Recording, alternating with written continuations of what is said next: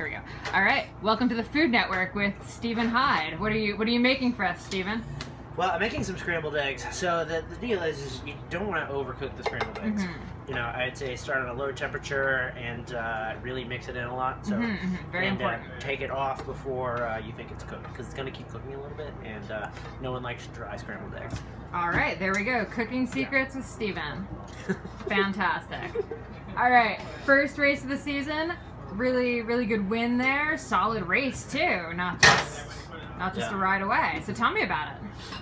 It was. That's exactly how it was. It was not easy at any point. Yeah. And I was really nervous.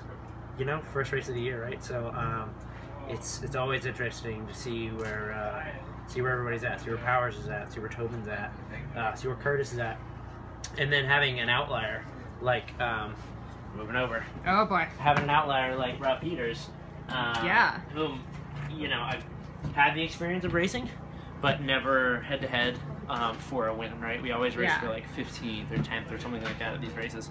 So it made for a really like dynamic and challenging race. Yeah, for sure. And even Spencer Petrov being in the mix. Yeah, Petrov being in the mix was that's pretty incredible. I mean, you know, you don't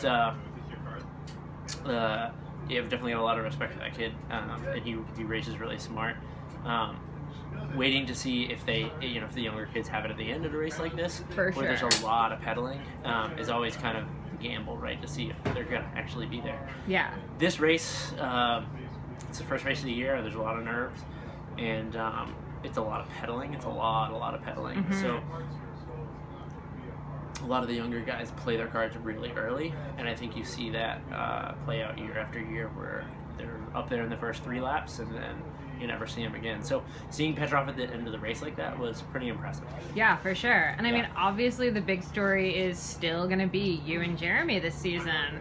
I mean, it looks like. Yeah. How was it seeing him up there again? I mean, really, this race played out almost exactly like it did last year, right? It did. This course, like I said, is it's a course for a strong, experienced rider. Jeremy is a strong, experienced rider, and he showed himself here last year, taking 2 wins.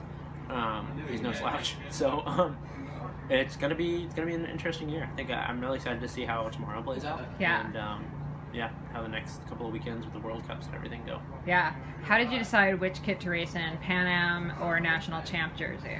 I like them both so much. It's a really tough call. Yeah, it's really hard to decide. So I'm going to wear the National Champ kit tomorrow, and so we'll debut. Oh, nice! I'm very excited. You know, I'm really excited about wearing the Pan Am suit too. So I'm taking pride in both.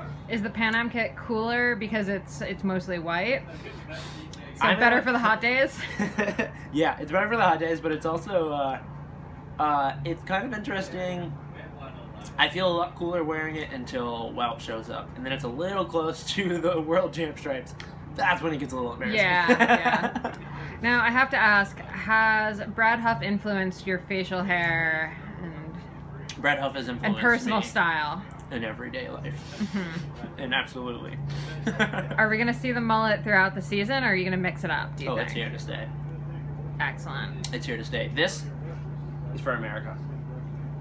Fair enough. Yeah. Goals for the season. Are you going to do a lot of Euro racing, or have you decided? Yep. So my schedule so far will be obviously the first World Cups here, racing in the U.S. through the Pan Am Championships, and then so we'll do the Pro CX series. We'll do the first half of the Pro CX, and then we'll do the U.S. Cup series, which I'm really excited about, and then through Pan Am's, and then I'll head over to Europe from that. Then I won't be back until Nationals. Yeah. Cool. And hopefully do the same block where I normally go over to stay in Europe till mid-February. Nice. Yeah. Well, that sounds really exciting. I'm excited to see how tomorrow goes. I'm very excited too. Yeah. Awesome. Thank you, Stephen.